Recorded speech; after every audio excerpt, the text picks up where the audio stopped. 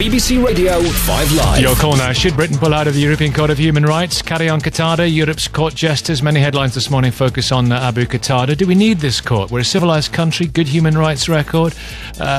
Would we be any worse off without it? There are those who say we should part ways with it. It's just holding us back, coming up with some outrageous decisions. But it's good to be at the forefront of this in the world, to show a good example to the rest of the world. Is one of our finest achievements.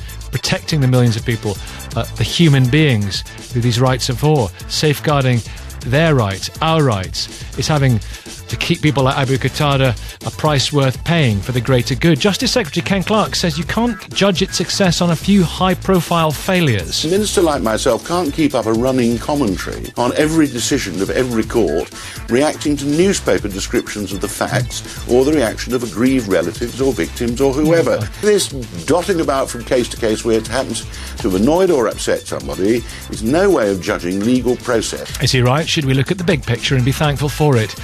Should we pull out of the European Court of Human Rights? That's the question. 0500 909 693. That's the number, and here's the text, 85058. Good morning. Right, the European Court of Human Rights is a big conference about it in Brighton, seeing if it can be sorted out in the sense that there is such a backlog of cases. Can they get them through the system quicker? So people who very much support the European Court of Human Rights worry that that will sideline justice for some people. It's 6 minutes past 9 o'clock. Spoke earlier on to Ken Clarke, the Secretary of State for Justice, on this. Mentioned Paul Houston. Good morning, Paul. Good morning, Nicky. Good to talk to you. Now, I mentioned to him that I had spoken to you about this. Just to tell people, just joining us, yours is one of the cases that people always cite as an egregious example of it not working and a perverse decision. Amy, right, your daughter, 12 years old, knocked down and killed by a failed Iraqi asylum seeker, Mr. Ibrahim. The courts tried to deport him. He was allowed to stay after arguing it would breach his human rights. Specifically, this was Article 8, wasn't it? That's right, yes. Tell us about your campaign. Well, my campaign is about making the Human Rights Act sort of balanced and fair for the individual. My argument's always been the court doesn't take into consideration my human rights over Mr. Ibrahim's, and at no point was my viewpoint took into consideration in the tribunal. What did the judge say to you at the tribunal? Well, the UK Border Agency actually, the barrister for the UK Border Agency actually said, when I asked him what about my rights, he said, well, quite frankly, Mr. Houston, you haven't got any. However, you know, when it went to the High Court, the Royal Court of Justice, the High Court judge there did say, even though he wasn't actually ruling on the original decision, he said, had this case come before him, he possibly would have took a different viewpoint, which makes me sort of feel that I was sort of right in what I was saying, but the decision had already been made, so they didn't really want to be seen to be looking stupid and overruling another judge. And how do you feel about the fact Mr. Ibrahim has been allowed to stay here after everything that has happened? And he drove away from the scene and he didn't have insurance and didn't have a licence, did he? How do you feel about the fact that he was granted leave to stay here because of his right to a family life, given that you lost Amy? Well, it's very galling, and you know, I mean, I'm not an unreasonable man. You know, had he just come into the country and he wasn't aware of the driving regulations, and he got in a car and drove it, and it had been an accident, and he was genuinely remorseful for what he'd done, if he'd stayed with the car with Amy, then it could have made all the difference. But he left the scene, yeah. But he ran off and left her trapped under the wheels of the car, and she died. She died 4 hours later. I had the difficult decision, well, the awful decision of any parent would have to go through, which is having to switch a life support machine off. But excuse me. But it was the fact that he got in a car and drove it a year later, and he had a string of other convictions for possession of drugs and damage to property and harassment,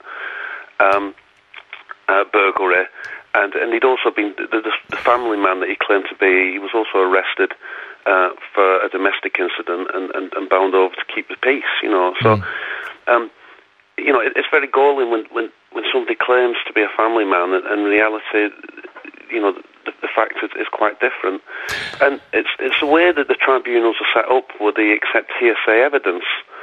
We'll get on to that. Can I play you this interview? You possibly didn't hear it because I mentioned your case because I met you the other day at the Big Questions, and it was a great meeting you. Thank you. And talking to you at length about this on the air and off the air. And so because of that, fresh in my mind, I mentioned this as an example to Ken Clark. I had an exchange with the Justice Secretary earlier on. You can probably hear it now for the first time. Here's some of what happened here. 12-year-old Amy Houston, she was run over by an Iraqi failed asylum seeker who was in Britain. He fled the scene. She died in hospital. And this is key, and you will be able to comment on this. He was sentenced... No, you will be able to comment on this, because I'm going to ask you... You're relying on newspaper accounts. I'm not. I spoke to her father the other day. I spoke to her father the other day. But you're still relying on newspaper accounts. I'm relying on her father. Yeah, with the European Court of Human Rights also said that the holding of DNA from people who've not been charged... Of course it is. Can I ask you about Article 8? We only lose 1 in 1,000. Can I ask you about Article 8? 1 in 100. This Iraqi asylum seeker was... Can we deal with what we're doing in the conference? Can I ask you about Article 8? Yes. Can I ask you about Article 8? Yes. Article 8 of what? The right to a family life. This Iraqi asylum seeker was allowed to stay in this country, and he was a failed asylum seeker because of Article 8, because he had a right to a family life. What Paul, Amy's father, says is, what about his right to a family life? Now he's lost his only daughter. Well, it sounds like a tragic case, but really it is completely silly to reduce such a tragedy for the family and everybody else to this absurd exchange.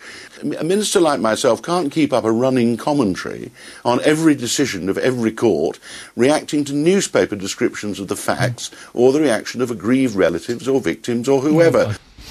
So Paul, what do you think? I think the fact that he never answered the question sort of speaks volumes there.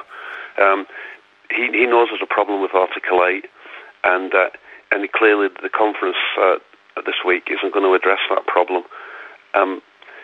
This is the whole point. This is how politicians dance around the subject and they talk a lot of hot air, but to actually get any tangible sort of real decisions to be made, it just doesn't seem to happen. And I'm a bit disappointed, really. I would have liked to listen to what Mr. Kenneth Clark had to say, because he's fully aware of my case. They all are.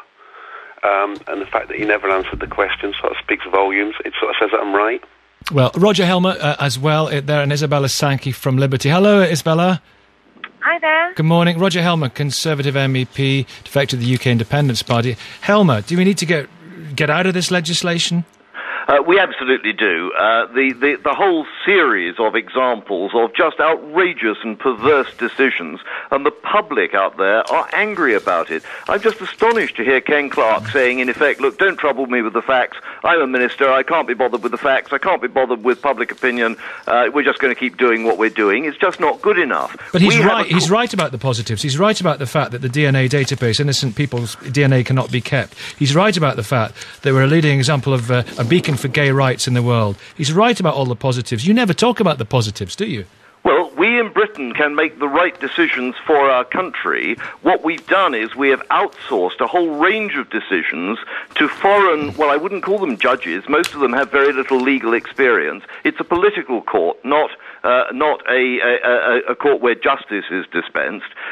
We have a long history and a very proud history of our legal system and our human rights in the UK, and a coach and horses is being driven through that, and a whole series of perverse decisions is coming out. Well, okay, tell us about another... Isabella, I'll bring you in a second here. I'm sure you're dying to grab this one. Tell us about another perverse decision. Of course they happen, and what happened to Paul and Amy, happened to Amy and Paul, it's absolutely tragic. Well, it's awful. awful. We have a whole succession of these issues of family life. Let's have another one. Give us another one. Well, I'm sorry, I don't have a list here for you. It is not my job to make a list. It is my job to be aware of the situation, and frankly, you can open the newspaper every day, and you can do that as well as I can. Again and again, we have people... Well, we have Abu Qatada, we have all these people. Isabella.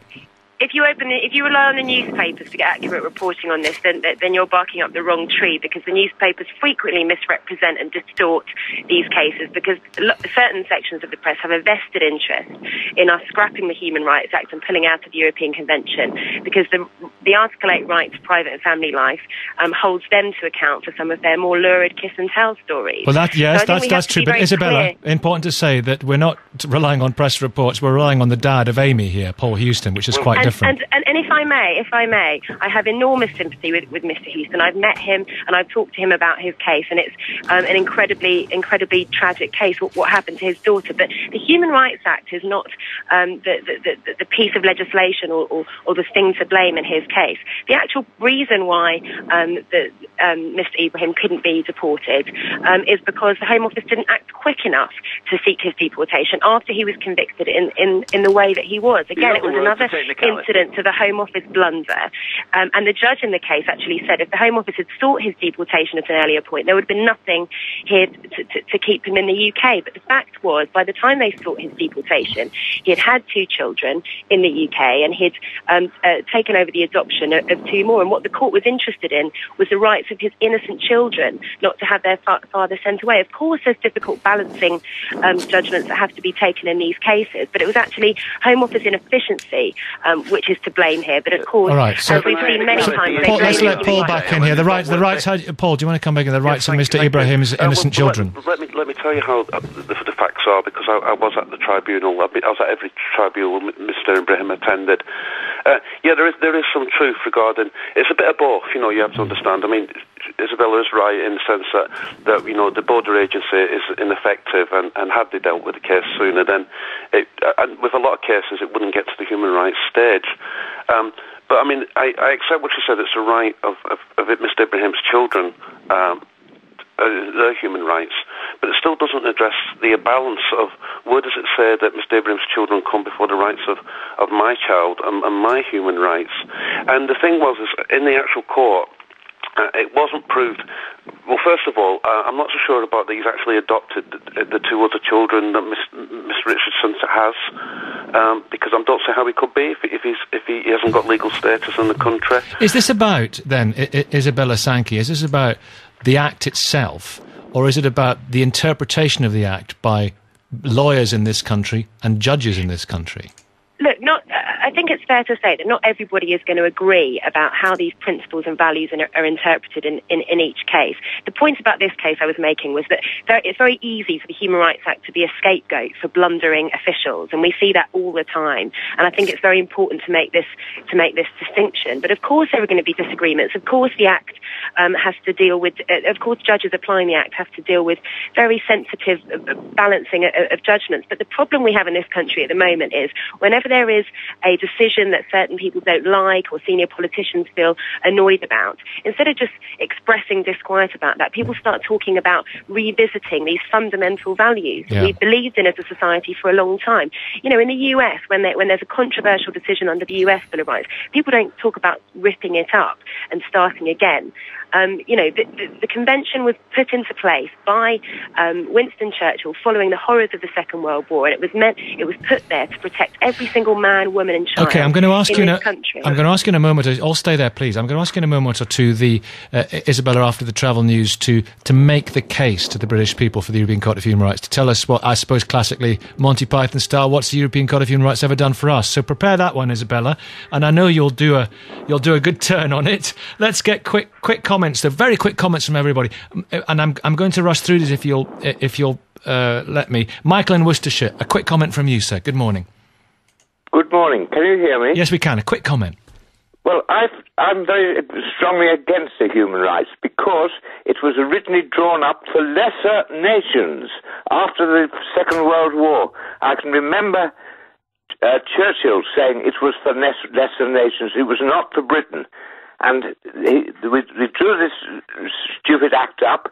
Not stupid, no, because it had a rightful place at the time. Okay, thank you, Michael. Peter in Durham, quick comment.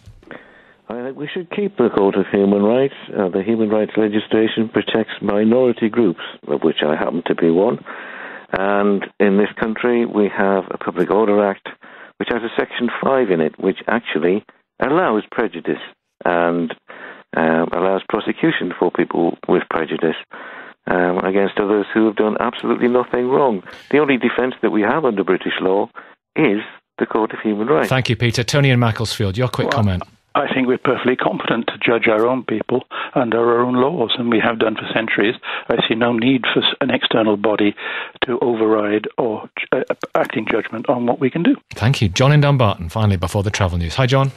Well, if you were a gay person before the year 2000, the British courts and the British Parliament were totally useless. They failed gay people. If it hadn't been for the European Court of Human Rights in Strasbourg, gay people would be getting chucked out of the armed forces today in 2012. And lots of pensioners now get the prescriptions at 60. Before it used to be 65 for men and 60 for women. That had to go all the way to Strasbourg. So a lot of your elderly callers are anti-European. You remember, they get their free prescriptions at 60 thanks to the European Court decision in Strasbourg. Thank you very much indeed. Right, Isabella Sankey is going to make the case in a minute. I'm sure Roger Helmer won't particularly agree with. I think Paul's going to be still with us, arguing his case from the standpoint of the tragic death of Amy. It's 9:20. Here's me. It's 9:22. Right, Isabella Sankey. Are you ready? Director of Policy at Human Rights Group Liberty, you made a very interesting point earlier on. There is a distinct lobby in this country who are against it because they're worried about freedom of expression in the press being in some way restricted. So you argue that gives a disproportionately negative view of the European Court of Human Rights. Balance it up for us. Go on. Well, there's lots of things you don't read about in the headlines that the European Court has done to protect people in this country and, in fact, all over Europe for many, many decades. We wouldn't have the equal treatment provisions that we now have in our law for the protection of lesbian and gay people if it weren't for judgments from the European Court of Human Rights, which insists that you cannot be discriminated against on the grounds of your race, your sex, or your sexual orientation. Did you know, for example, as well, that if it weren't for the European Court of Human Rights, we wouldn't have phone hacking offences on the statute book, which means that everything that went on at News of the World and elsewhere wouldn't actually be illegal if it weren't the previous judgments that we got in the 1990s. How do we know we wouldn't? How do we know that we wouldn't have made that illegal anyway and have altered our own laws accordingly, as we have done over the centuries?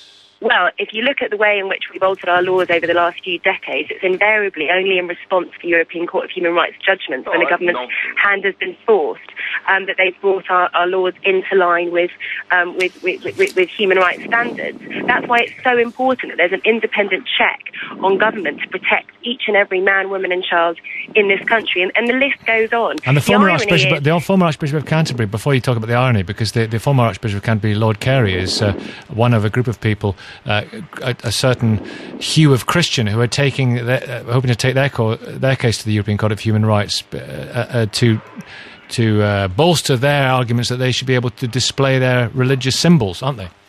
Yes, and actually Liberty used to represent Nadia Uweda, the woman who worked for British Airways that just wanted to wear a cross around her neck and was told that she couldn't. This is the point. It's not just minority groups or unpopular groups that the court protects and the convention protects. It's actually the only way in which any right to religious freedom can be defended in the courts, and that's why they're having to rely on Article 9 to go to the European Court to say that Christian people in this country should be allowed to manifest their faith in a reasonable way. So it protects everybody in all sorts of ways. Even people we don't like. Even people we don't like who deserve protection as well. And that is the marker, surely, of a civilised society. Roger you can't Helmer. talk up human rights in Burma just and so denigrate them at home. being talked. I mean, lots and lots of these things that come from Europe. People talk about Europe's given us clean beaches, as though we wouldn't have legislated for clean beaches by ourselves. Now, the point is that the European Court of Human Rights is preventing us from dealing with terrorists, leaving them on the streets, preventing us from sending them back home. It's preventing us from ejecting illegal immigrants who have committed serious crimes, and the public just can't understand that. And let's look at this issue of a right to a family life. Of course people have a right to a family life, but why do they have a right to a family life in Britain? If they are being ejected, they can take their family with them and they can have a family life in their own country. What right do they have to come here and commit crimes here and stay here and claim welfare here? You know, the public are angry about this and they want to see it changed, and I hope it will be changed.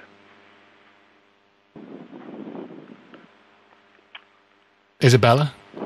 Oh, sorry. I was supposed to come back at that one. I thought it was quite vibrant stuff from Roger. I'm sure he didn't doze off. Look, Look, there's nothing in the convention that stops us from prosecuting people that we suspect of terrorism, and that's what's so bonkers about the situation we now find ourselves. That's just a downright untruth. We're finding that this doesn't happen. That we can't put them away. We can't. Of course, you can prosecute somebody who you suspect of terror offences. We've always been able to do that. But frequently, in the case of terrorist offences, it isn't possible to use the evidence which is available to the authorities for reasons that you know perfectly well.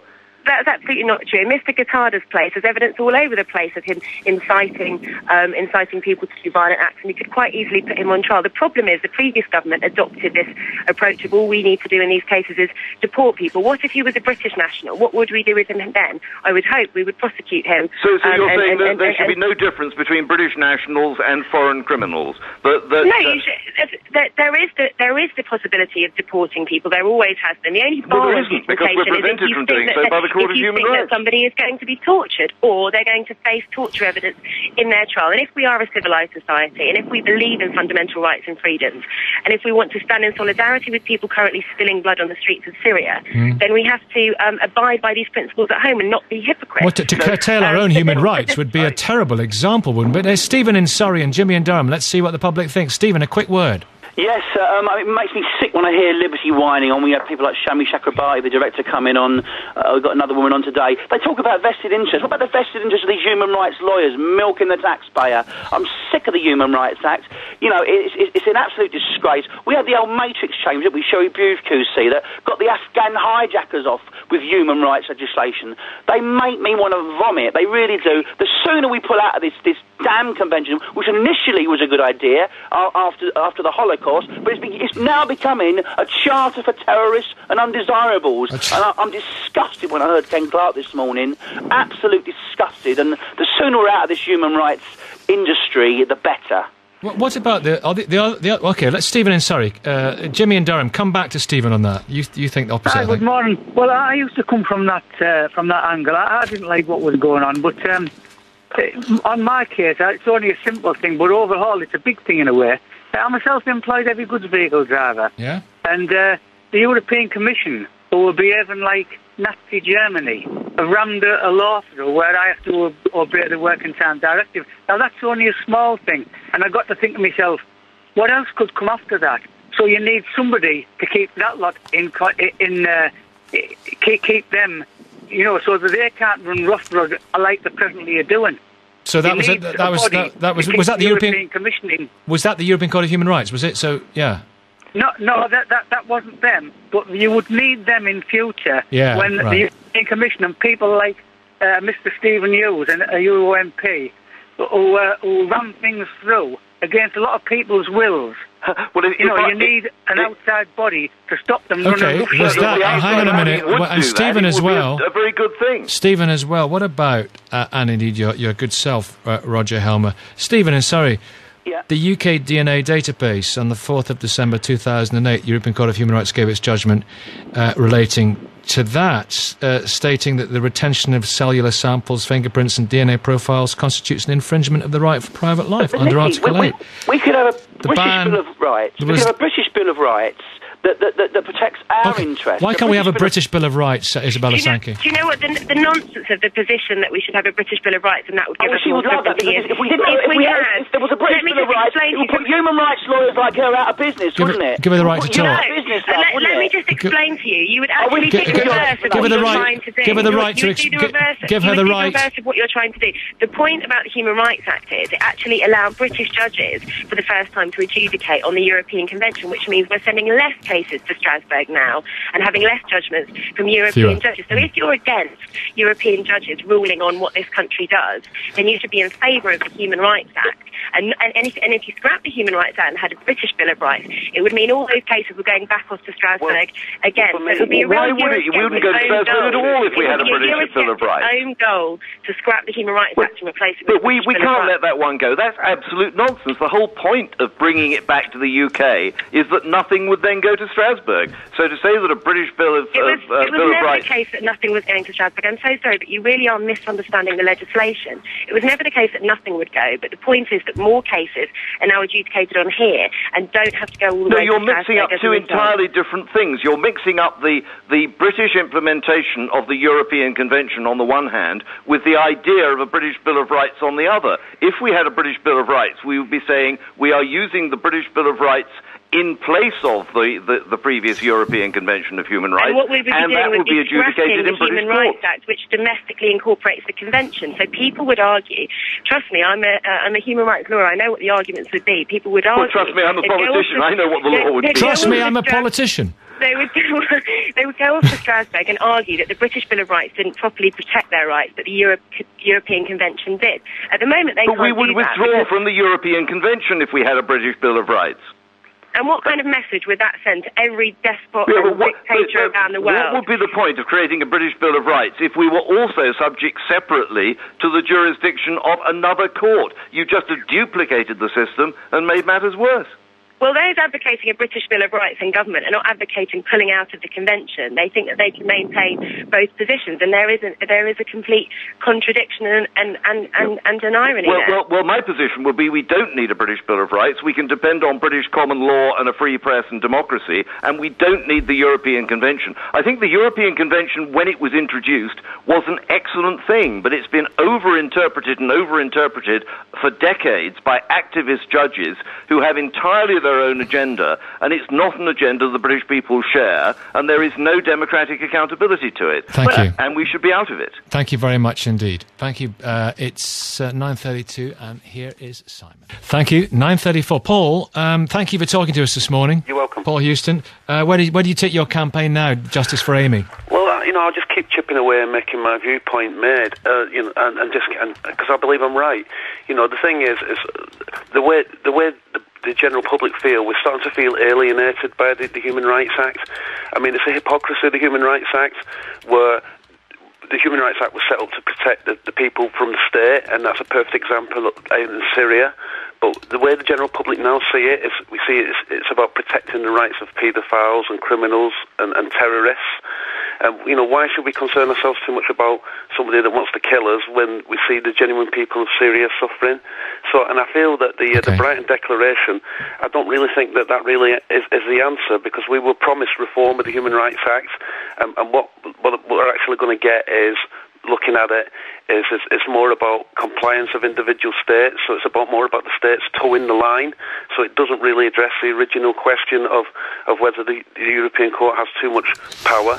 And before we can sell the human rights to the rest of the world, we have to make the general public believe in it, and I don't think it's got the backing of the general public. Thank you. You're welcome. We're going to have to leave it there, Paul. We're way over time, but good to have you on the programme. It's 9:36. Should Britain pull out of the European Court of Human Rights? Let's talk to Martin Howe, who is a human rights lawyer. Hello, Martin. Good morning. Human rights lawyers were getting a pretty bum rap from a previous caller a few minutes ago. I don't know if you heard him say, I didn't hear it, but yes, human rights lawyers in a state agency, yes, we're in the same sometimes. Also, we have Peter Bone, Conservative MP for Welling Borough. Hello. Who's been pressing for Abu Qatada's deportation. Good morning, Peter Bone. Good morning. And Mark's in Staffordshire. Mark, what would you like to say? Well, Nicky, I think I'm going to sit between your MP and Liberty here, and bang really the pair together, in as much as what they need to understand is the European Court of Human Rights does do lots of great things. It doesn't just deal with gay rights, which people keep going on about, which I've got no issues with at all. It does lots of other good things. However, it does need reforming, it needs bringing up to date, and the only way that that's going to happen in a positive way is Liberty working alongside government, and other pressure groups should work together and find positive ways to make the European Court of Human Rights work. They also need to stop, harking on about the rights of the particular case at the moment with regard to his children. For goodness sake, if there was care about his children, why has this taken 10 years to be resolved? Why hasn't the Court of Human Rights stopped and thought about the rights of those children involved in this case? Yeah. And just get things knuckled down and sorted out. What about giving prisoners the vote? That other one. I personally am against the idea of giving prisoners the vote. I think if you commit a crime and you go to prison, your rights should be reduced. And I think any sound, normal human being would think of that way as well. Lawyers, which I spend an awful lot of money with and I have a lot of respect for, with due respect, do earn an awful lot of money out of the whole process, where, if they were a loan company, they would be severely pulled in check. Oh, there you go again. Let's bring him in. Let's bring him in again. Martin, why have human rights lawyers? I mean, for goodness sake, the nastiest, most evil criminal who's done the most horrible thing still has human rights, doesn't he? Absolutely, and you must always put yourself or your family in that position. If someone is coming at you unfairly, or if they're not taking into account your fundamental rights, would you want them protected?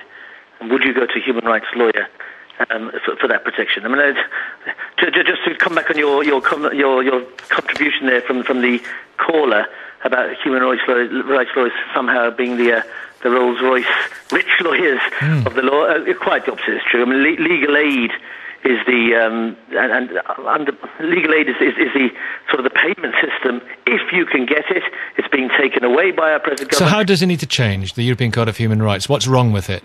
It needs changes in its procedure and administration. And where you have a situation with a 150,000 backlog of cases and the delay that naturally comes with that, there's something very wrong with that. But let's remember that there are already steps in place to improve that. I mean, now we have manifestly inadmissible cases, that's the test, being looked at by single judges within the European Court. And the estimate is that by 2015, the backlog will be cleared. So I'm in favour of those types of administrative improvements. I am massively in favour of any encouragement that comes out of the convention currently in Brighton that will improve the domestic application of the European Convention on Human Rights across the 47 states. What has been achieved through the European Court of Human Rights that would not and could not have been achieved through a purely British legal system? Well, what we do have is a uniformity of approach across 800 million people, and there's massive benefit from that. Let's remember that human rights have a universality. Well, they do, but the Russians, for example, are not very pleased about having lesbian and gay rights foisted on them. There is the real rub in this.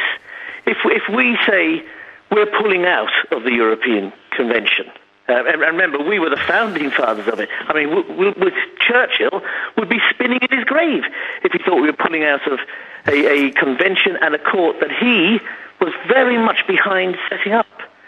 So countries like Russia would look to countries like us and say, well, look, if they're not prepared to be supervised by this court, if they're not prepared to come under its jurisdiction, why should we? And similarly, regimes around the world, Assad's regime in Syria. If we try to hold them to account for breaches of human rights, but we turn around and say, but on the other hand, we're not going to be looked at. You can't look at us. Don't look into our affairs.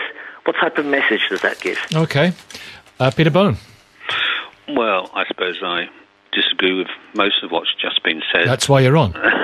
Thank you.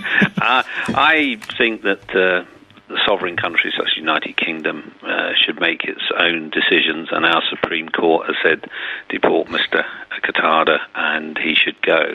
And I think a court that has 150,000 cases backlog is a farce, and I can see no point in the court whatsoever. But in the case of this alleged terrorist, I just put him on the plane, send him home, and worry about the legal situation afterwards. Because if we don't do that, we'll be talking about this case in 5 years' time, because his lawyers will have found at every stage an additional way of appealing against the court decision.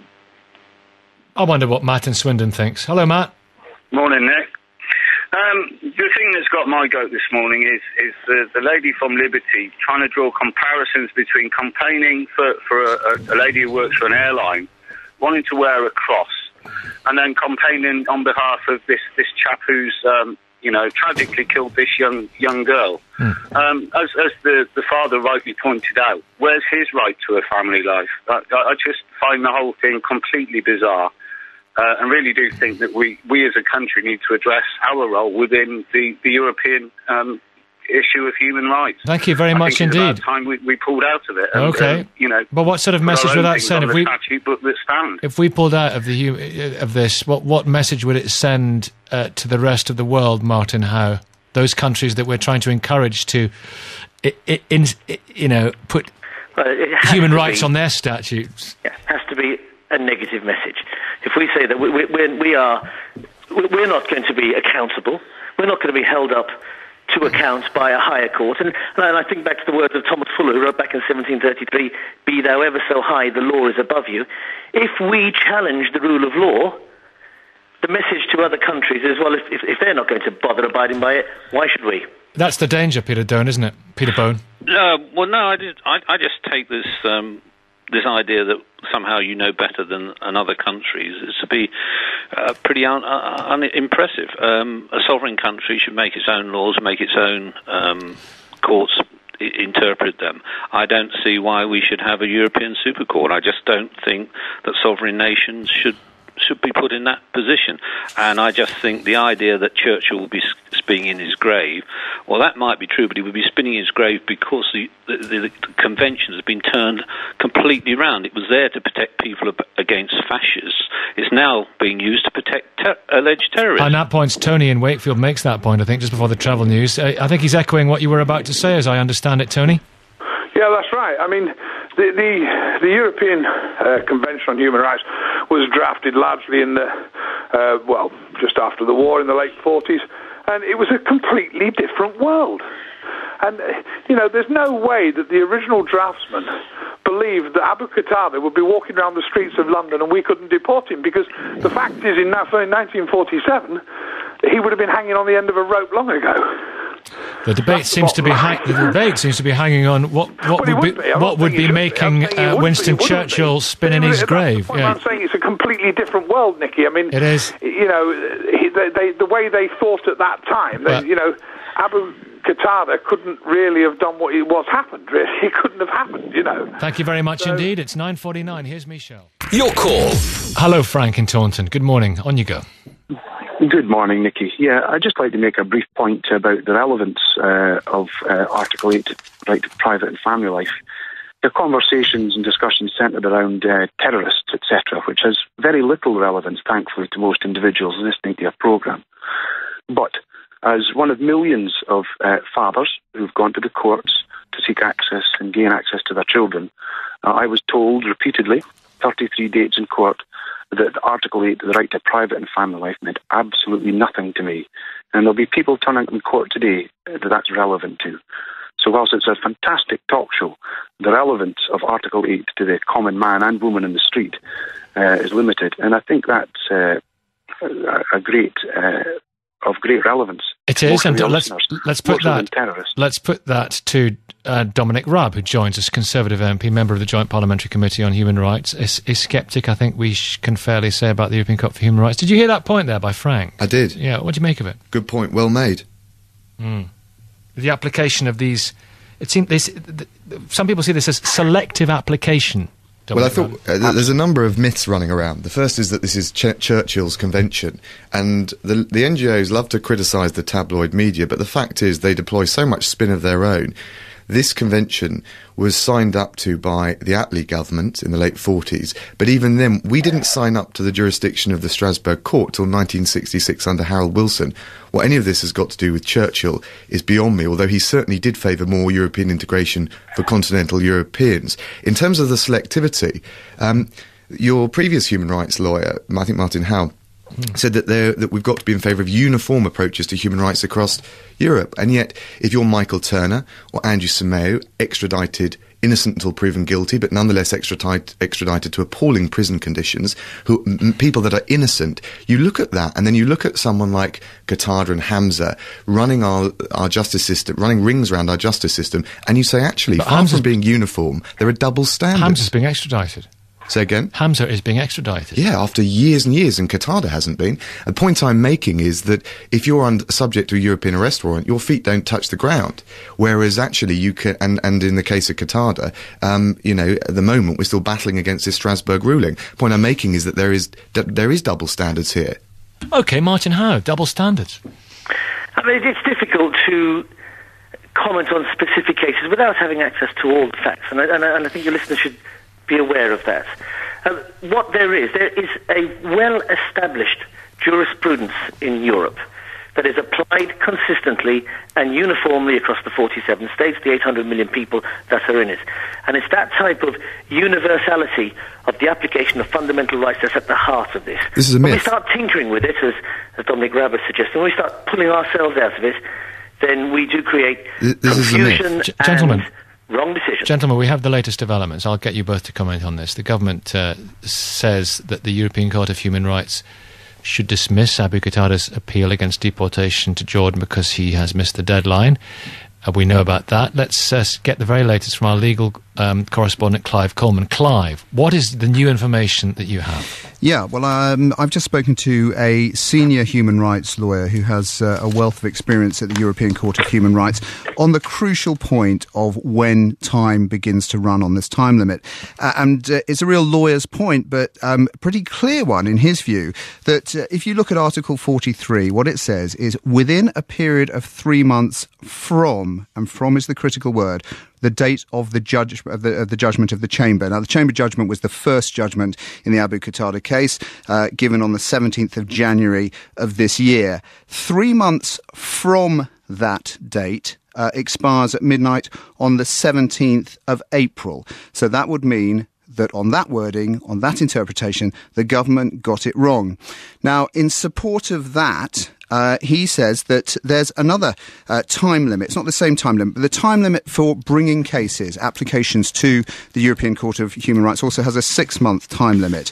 And that the same principles, he thinks, apply. And again, the wording of that article says within a period of 6 months from the date on which the final decision was taken. That's, in that instance, would be the final decision of a domestic court. So in both cases, the time limit is worded in terms of from the date of the last judgment.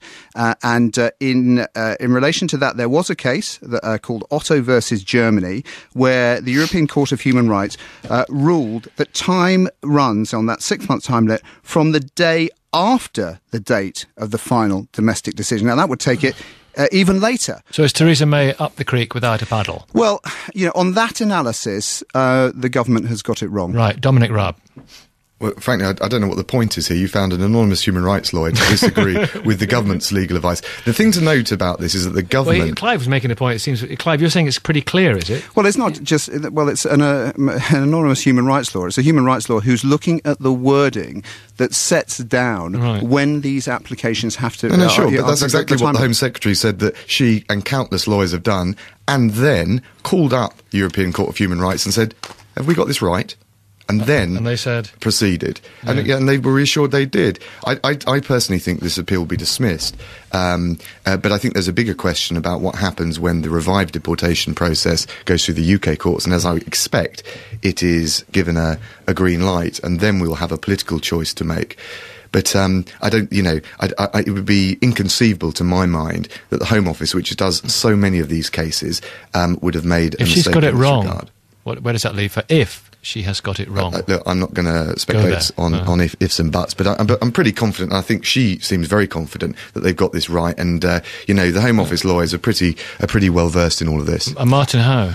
Is he wrong? Sorry? The idea that it's inconceivable that government makes wrong decisions is inconceivable in itself.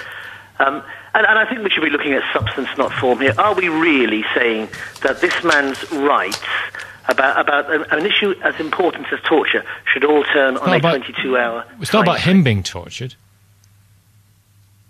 is it? No, exactly. It's not about him being tortured. It's not a torture case really at all. It is really here, because the judgment that has, or the part of the judgment that has been appealed by his lawyers, was the finding made on the 17th of January of this year that he would not face torture when he went back. The reason that he wasn't to be deported according to the European Court was because the evidence that would be placed against him, that was obtained by use of torture. Allegedly. So they're appealing the point that there is no what's called an Article 3 risk. There is no risk of him being tortured on return. But we've had assurances for the Jordanian government. Who are we to lecture to other governments? Well, I mean, do we believe in a rule of law or not? Well, human rights lawyers very often are the first people who say we shouldn't. Can I just make a very simple point? The issue about whether Qatada will be tortured if he was sent back to Jordan had 3 appeals in this country and then went to Strasbourg. Everyone has said no. The issue is whether we can guarantee, Britain can guarantee, he'd have a fair trial. We talk about the rule of law a lot. I think, frankly, Strasbourg is making a mockery of the rule of law and British justice by turning human rights into a dirty word, because we're allowing someone like this, who's accused of serious terrorist offences, has a long history of involvement in terrorism, run rings around our justice system. No one is suggesting he shouldn't have due process, but he's had 4 appeals already, including one at Strasbourg. How many more until the human rights lawyer says, actually, do you know what, he did have due process? Well, he has as many as he is allowed under due process. And that's the point. We think that he's had 3 UK appeals. He's now been to Strasbourg, had the case properly heard. But you know what? And he wants to appeal again. A final thought, Dominic Raab. Yeah. Abu Qatada is the sort of person who doesn't want anyone to have any of these rights. Isn't it rather wonderful that we're fighting that he can have the rights that he doesn't want any of us to have? Isn't that just a great thing? Doesn't that just put us on that high pedestal? Nicky, I'll leave you on cloud 9. I think most people think it's a lack of common sense. Thank you, Dominic Raab. Cheers. Thank you very much indeed to Clive Coleman there for that interesting conversation that he had recently had with an anonymous human rights lawyer. Far from an anonymous one, Martin Howe. Thank you.